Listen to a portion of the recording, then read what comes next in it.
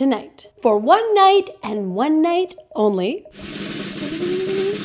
sex! The crowd goes wild. I'm talking about one-night stands, people, and whether you are bumping uglies for the night with someone who you kind of know, or basically a stranger, sometimes you go into the sex knowing that there is not gonna be a sequel. Listen, casual sex is fun. Think about all the things that you've learned about yourself and others from all the non-committal encounters that you've ever had, like going to the barber shop or standing in line talking to a stranger. One-night stands can be incredibly gratifying experiences, but it's only truly great if everyone is having a good time, which is something you can definitely ensure with my extensive, highly effective guide to female pleasure called She Comes Too. And even though there's so much fun to be had in a one-night stand, unfortunately, there's also a lot that can go wrong. So with this in mind, I've come up with Caitlin's 3 rules for a glorious one-night stand, certified by me, Caitlin B, your sex and relationship coach extraordinaire. I hear horror stories all the time. I mean, don't we all have that friend who unknowingly went home with someone only to discover their extensive amphibian collection? I mean, no offense to any lizard lovers out there, but if getting laid involves holding your pet iguana for an hour beforehand, I just want to know in advance. And there are some big risks that come with having sex in general. I mean, as you might expect, if you're doing the deed with someone who you don't know all that well, it's super important to be mindful of what you're getting yourself into, iguanas aside. Part of the fun and excitement of a one-night stand is that you actually don't know what to expect. And while the variety and unpredictability of casual one-night only sex can be great, it's important that everyone involved is respectful and responsible to both themselves and each other. And side note, in case you're thinking that this only applies to single dudes, I want you to consider, can you have a one-night stand with your wife of 20 years? Absolutely. Give yourself each a stage name, meet at a hotel bar, take it upstairs, and tear each other apart. You can wear wigs and fake mustaches or whatever you need to get into the part. Okay, here we go. Caitlin's Guide to Magnificent One-Night Stands. Number 1, get tested. If you are out there having one-night stands, slinging your genitals around town and enjoying all of the corporal pleasures of free and fast loving with practical strangers, I am here for you. I just want you to make sure that love is the only thing that you're spreading. Getting regularly tested for STDs should be part of everyone's sexual health routine, especially if you're not in a monogamous relationship. And I know STD tests can be scary. We have all had those moments where we've had the test taken, but we don't know the results, and it's really scary, and we're sure we're gonna die a slow, painful death. But listen, if you are a mature adult who's capable of having sex, you are also mature and totally capable of getting an STD test. And you don't need to be afraid of the results, because every single STD and STI known to man can be treated in some form or fashion. And the best way to get over your nerves is just to make it a part of your regular routine. And of course, on top of using condoms, which I'm not gonna nag you for because we both know you're already using them, and if for any reason you're not, I highly recommend checking these out from my favorite condom company, Royal. There is an affiliate link in the description. So, and of course, it's important to exchange some contact information with everyone who you sleep with, just in case your dick does happen to catch a cold. Number 2, know and speak your boundaries. So, you know you're not out spreading the love bug because you are a good, responsible sex haver who's getting tested regularly. So if rule number 1 has to do with physical safety, then rule number 2 has to do with emotional safety. When you're having casual or one-night only sex, it's super important to go into it knowing what you are and are not comfortable with.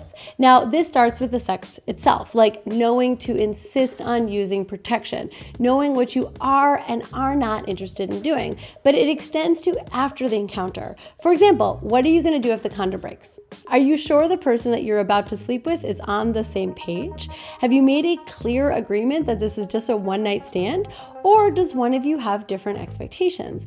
Anything you want out of sex is fair and valid, and you owe it to yourself to live authentically and to do what works for you. And because it takes two to tango, it is important to have these conversations ahead of time, and it doesn't have to be awkward. Clear and direct communication is so crucial for any romantic or sexual experience, even if it's just the night. Think about it like this.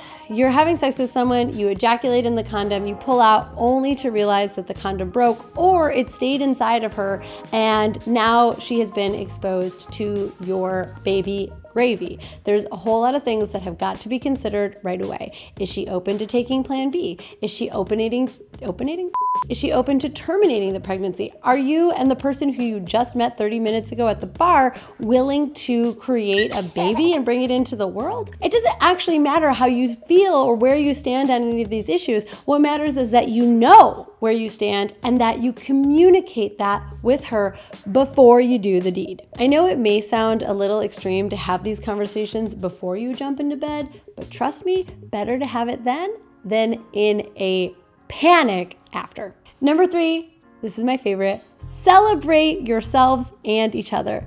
You are getting laid.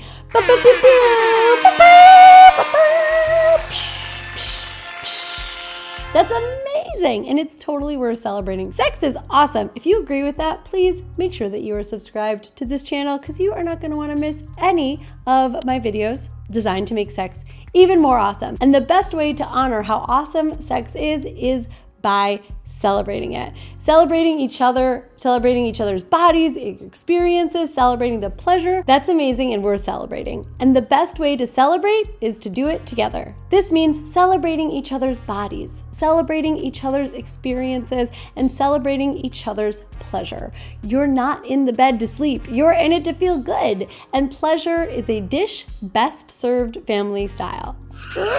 Okay, wait. Sorry, no, that came out wrong. I mean, just mean everybody gets some. We share it. We all have our forks in it. You know what I mean? Celebrating is important, especially during one-night stands, because we all tend to be kind of focused on our own experience. But I guarantee the more that you focus on your partner's pleasure, the more that you're gonna get out of it.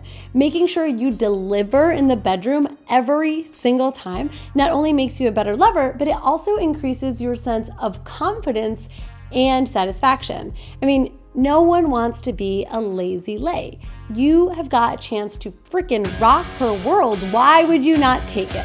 That's why I built an entire female pleasure and orgasm masterclass to turn you into an epic lover, complete with demonstrations and a step-by-step breakdown of all things seduction, so getting her into bed, foreplay, including manual and oral sex, penetration, anal sex, sex toys, you name it, I cover it in my course, She Comes Too. It is my chef's kiss masterpiece, my greatest contribution to helping you to become the best lover you can be. So even if you just have sex the once, she's gonna remember you for the rest of her life. If you want to be unforgettable in bed, I highly recommend that you check it out. It comes with a 90-day money-back guarantee. You literally have nothing to lose. And the other reason that it is so important for you to celebrate is because women sometimes deal with a lot of shame after these sexual encounters. I mean, we have been told over and over and over again that spreading our legs for a relative stranger is definitely going to send us directly to hell. It's not fair, but it is a part of our experiences.